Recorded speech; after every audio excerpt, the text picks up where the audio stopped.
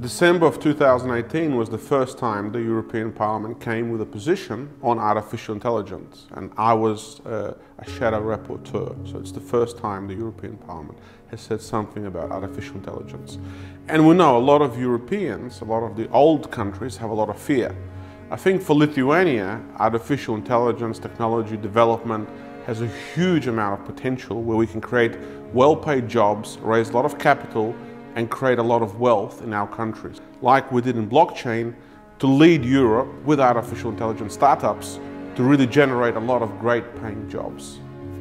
I encourage young people of Lithuania to really study coding, to really understand statistical models, because artificial intelligence, big data, offers a lot of opportunities.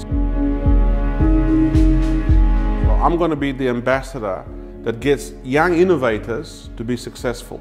We're still behind, but I want Lithuanians to be very proud of themselves. I want Lithuanian quality to be known all around the world. So I'm going to really fight for you, and I hope we have more and more entrepreneurs, more and more coders, developers.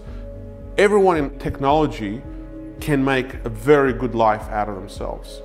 And me, I'm the fighter for you in Europe, to fight for your rights, to fight for your opportunities, to have a digital single market which is open, that you can compete, to make sure we don't have discrimination. And this is going to be very important for all of our innovators in Lithuania. Sometimes oil is a curse. Like Venezuela has a lot of oil, Russia has a lot of oil, but life conditions, living conditions are very bad.